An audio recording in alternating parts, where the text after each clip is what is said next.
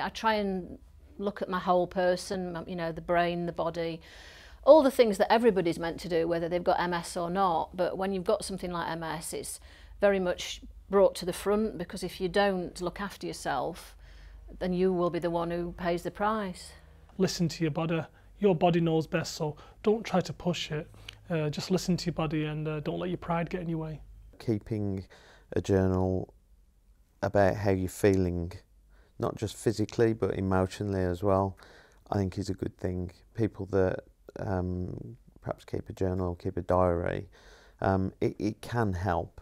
I have only got so much energy each day, and it's how I use that energy. So organisational skills do come into that. Prioritising things. Have I got to do this today? Can I put it off to tomorrow? Can I get my son to do it instead, or does it really even need doing at all? My house isn't as clean and tidy as it used to be, but if I run around and wear myself ragged doing something, then I might be ill the next day and not have energy to do something else that I want to do. So it's made me prioritise things. It's quite easy to think, well, you should be doing the washing up, you should be doing, you know, the chores, whatever it might be. But I think it's just allowing yourself to have the time. Actually, if you're tired, it can wait.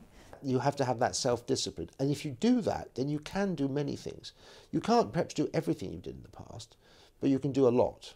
Yeah, just listen to what your body's telling you, really.